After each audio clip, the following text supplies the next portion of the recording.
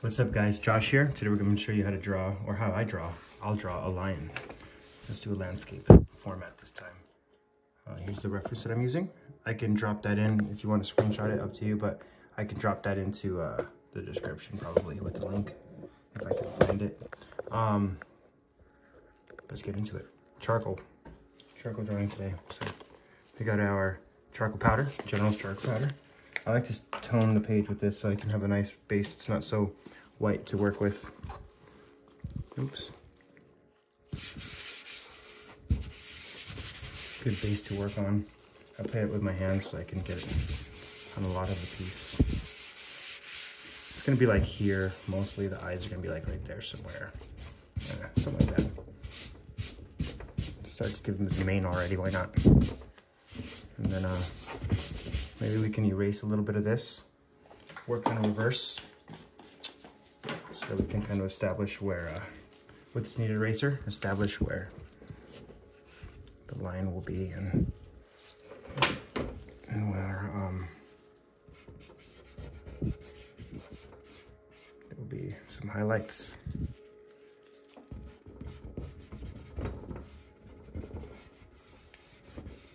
Work big to small, you know? Don't worry about the details of the drawing until you've got a really solid foundation, which takes a little while and a little bit of effort. So the majority of the drawing, I think, is trying to figure out that good foundation of the piece proportionally and in terms of value. And then you could spend as long as you'd like just finalizing details. I think it's nicer when a piece is not completely detailed, but only detailed where it matters. So kind of see the nose is there, mouth is in this area, and then we'll have an eye here and an eye there around. Let's take this pan pastel. I dropped it in the eraser one sec. I'll take this pan pastel and this soft palette knife, dip it in there. I'm gonna do a lot of the drawing with this stuff because it's awesome. So it's called black pan pastel, and this is a soft palette knife. Because I was wondering, I do sell my own art kit with all the materials that I'm using, except for the charcoal powder, that's not in there. But you could find that at an art store. But if you visit madcharcoal.com or click the link in the description or bio, it'll take you right to my shop where you could buy my artwork or the art materials that I work with. Unless you just want to see what I use here and then find it for yourself at the store. If this is what you would like to use, I think you can use any type of charcoal, any type of material that you want. The principles are all the same. It's just the different techniques that are able to be accomplished with different types of material. If you want to work exactly the way I am working, I'll talk about the materials as I use them. So far, it's just been the charcoal powder, the soft palette knife, and the pan pastel. This is BFK Reeves paper that I'm working on. It's a printmaking paper, so it's pretty high quality, full cotton. It's actually a quarter sheet, so the sheets are 4 times bigger than this, but I tear them up into 4 sometimes to work at a smaller scale if I desire a smaller scale, like this piece. And so let me get you off over here to the side just a little bit. Okay, so yeah, I don't want to make all of my drawings massive 22 by 30s, which is what the sheets come at.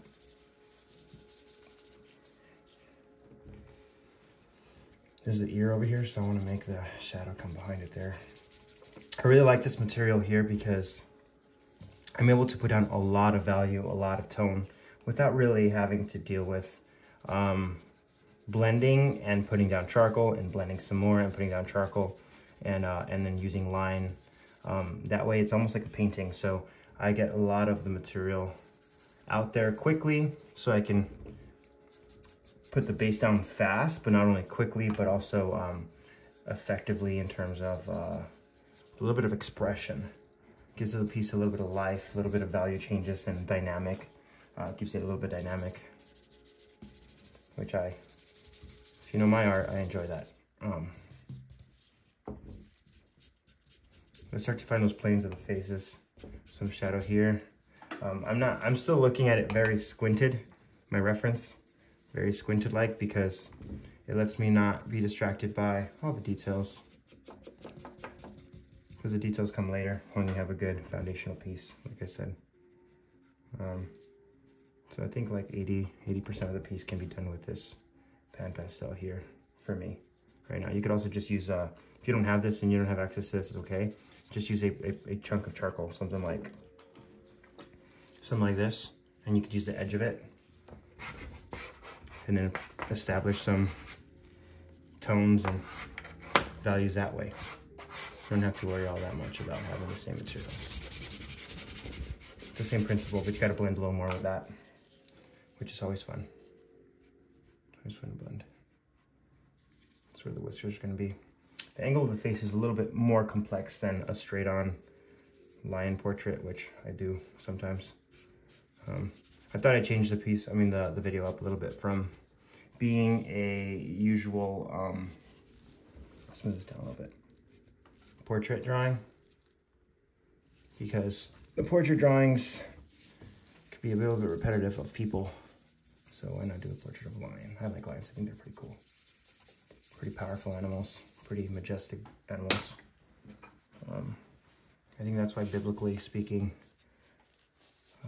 there's a lot of passages about the Lion of Judah, God being compared to a lion or personified as a lion in some way because of the majesticness, you know, it's just like king of the wilderness almost. But anyway, there's a drawing video, not a theological video. So I'm taking the kneaded eraser once again, starting to lighten up the areas and carve out the form. I like to say carve out because it's like almost like you're working three-dimensionally with planes from bigger to smaller in terms of details, in terms of shapes and values. I'm working simultaneously with the values and the shapes, and squinting while I work so that it starts to read well. The better you have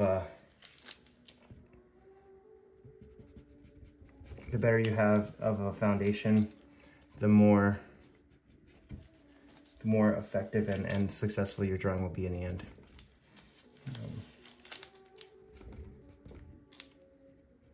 Losing these eyes a little bit. There we go.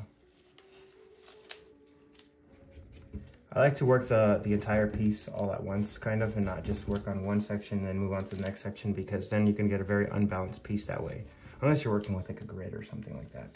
But when you work with grids, I think it's a little bit like a little bit of a crutch.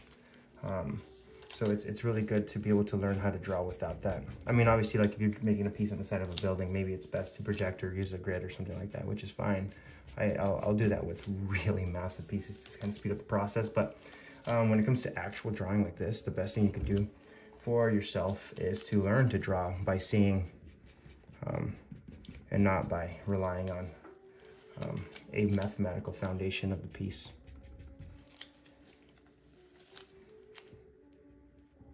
Let's get this pupil in here somewhere. Notice I didn't do the pupils right away because it's kind of hard to get them right because they're so small.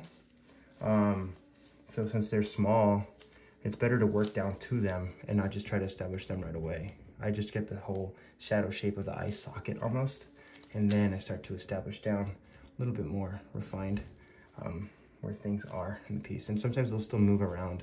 Even though I made a decision here, I might make a decision to kind of move this stuff around again later on, but that's okay. It's like sculpting. You're just constantly moving all this stuff around. And I like to shape the kneaded eraser into somewhat of a chisel, and chisel shape to be able to kind of carve out, almost like I'm painting with an eraser, by moving around material in large brush strokes almost.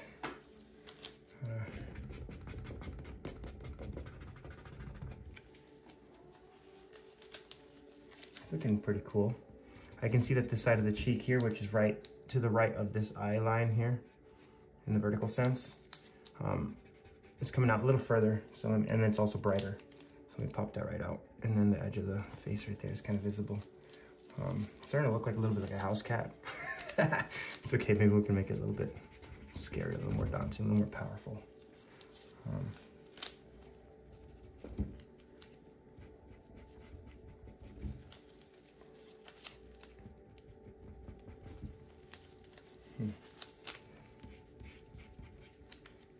In reality, a lot of these tones and these values that we see are in the grays. They're not very black or white. And when you recognize that when you're establishing your values, it's so much more effective to make a piece look cohesive and look more real, a little bit more lifelike. Not necessarily real like my intention isn't to do something photorealistic, but my intention is to make it feel like it's alive, feel like it's dynamic. I like to keep things a little bit more abstract, but there's also this balance of creating a sense of motion, a sense of reality, like light is at play, you know? Like light is actually involved in the piece. I think that's powerful to kind of portray. And so with that in mind, I think it's important to carve out where that light is hitting, carve out where that form is changing. The fur on the face, it's kind of softer than like a normal portrait of a person. So you gotta keep that in mind with depending on the thing you're drawing. But it's all the same principles. Also, I like to have the strongest changes in value, like the strongest changes of light and dark towards the center of the face, towards where I want the focal point to be, because the eye is drawn to those high contrast areas, those high detail areas.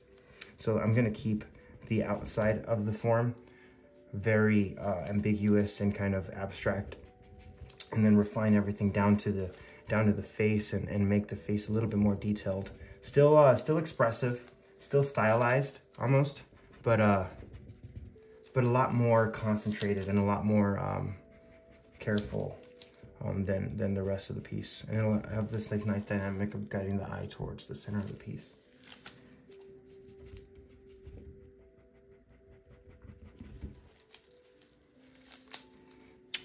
If you guys are developing any questions that I don't go over in the video, once it's completed, please leave a comment and I'll try to get to it after this video. And when I'm uploading this video, I'm planning to go through the other comments of my more recent tutorials and see if I can be of help.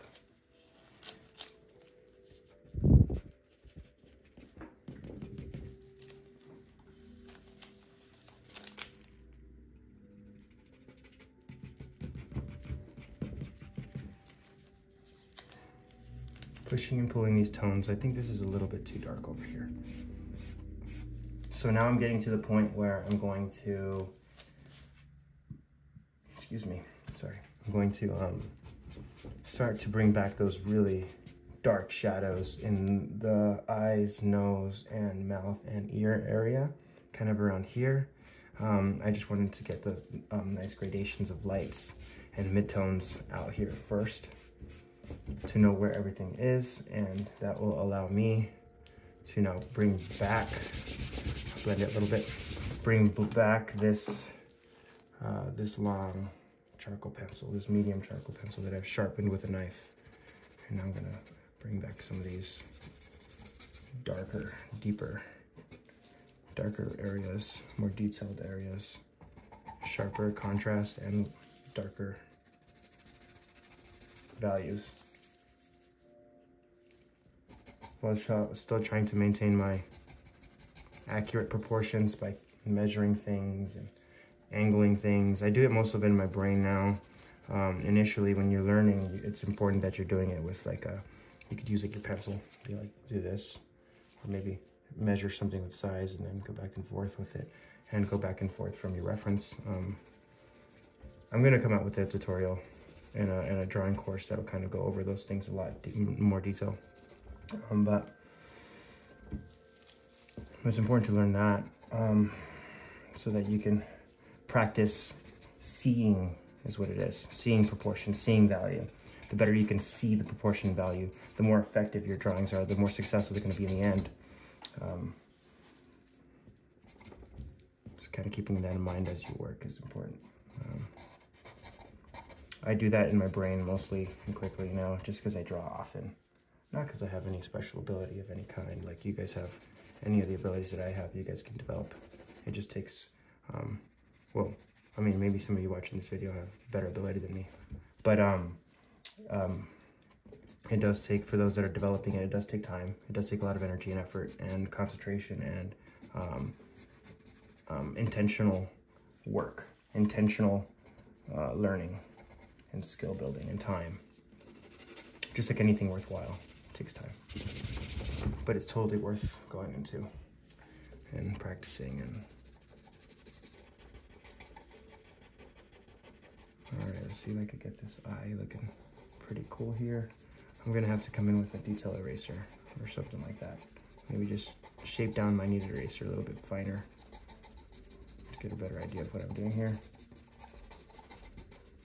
There's gonna be some wrinkles here that the line's kind of making this growling face, and it's not really communicating that until I get those wrinkles, or those aggressive wrinkles that are snarling on the nose.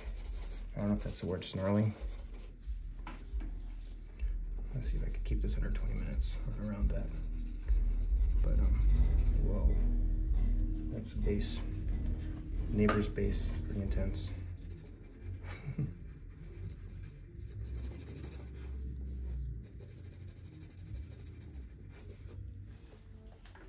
But I didn't dare make any of these detail shadows until I had more of the rest of the piece actually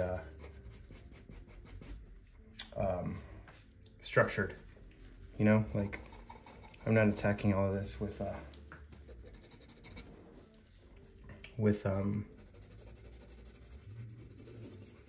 a structure.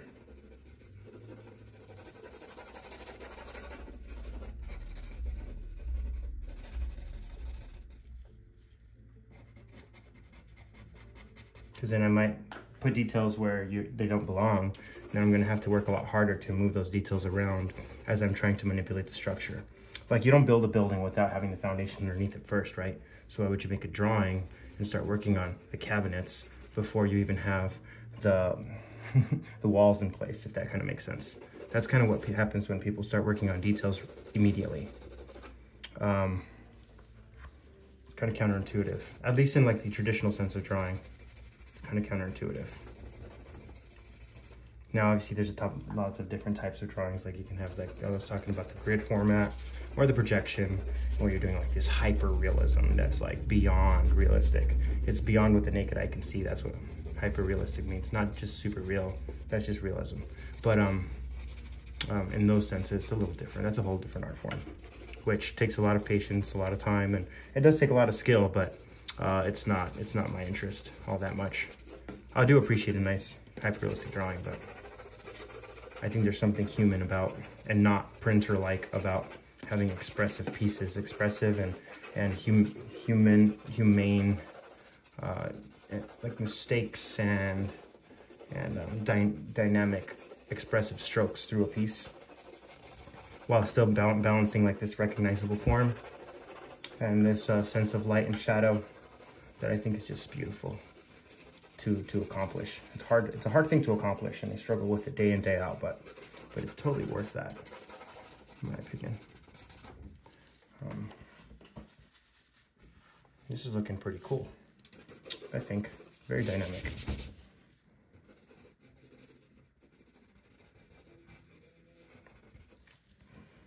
Let's take this blending stump. It's just a dirty old blending stump. Wipe all these things down to kind of create more of a gray tone, because I don't want things to be too black and white. I want them to be kind of gray. Now we've lost some of those highlights in the face, but that's okay. I'm gonna take my kneaded eraser, bring them back out by shaping this chisel. And then pulling the lights little by little.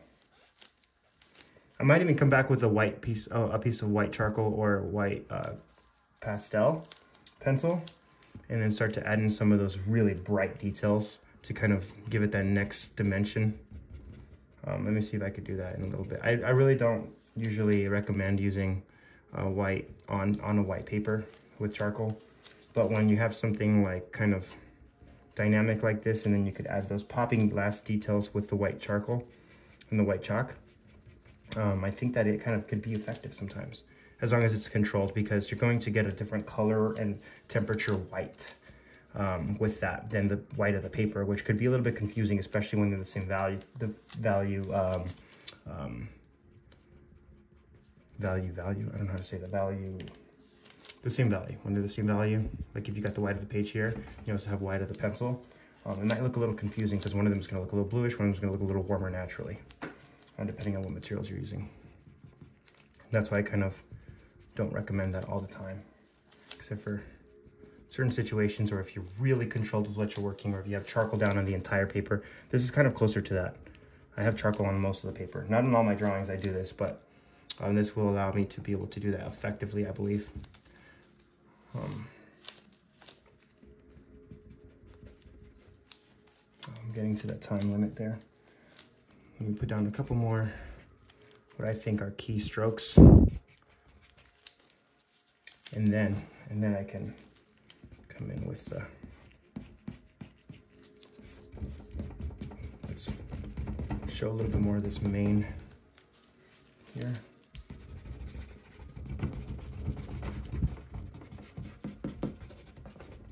Around, lights hitting here, lights hitting here. Some of it's in shadow, some of it is not. Okay, now I'm gonna take the white pencil, if I could find one, and my mess of things. Found one. It's not very sharp. Let me see if I have a knife to sharpen it. Maybe not. It's okay. I think it's sharp enough. I could use the edge.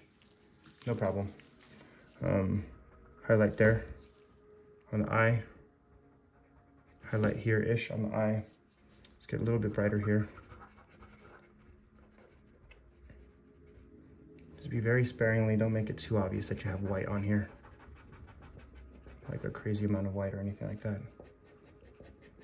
The eyes are something that actually draw in the attention of most people.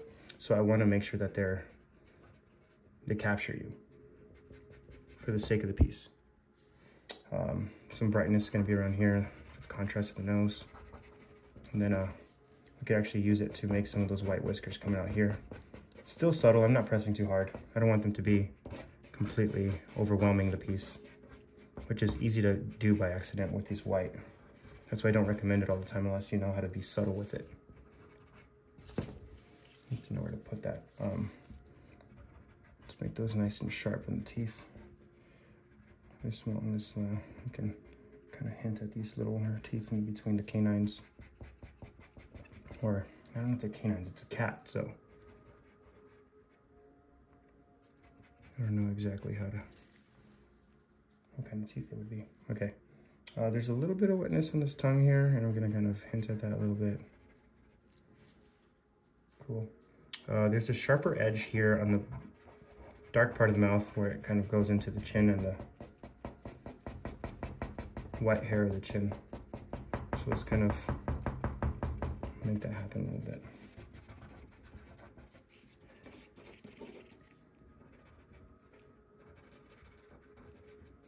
And some more highlights here on the snarling part of the face.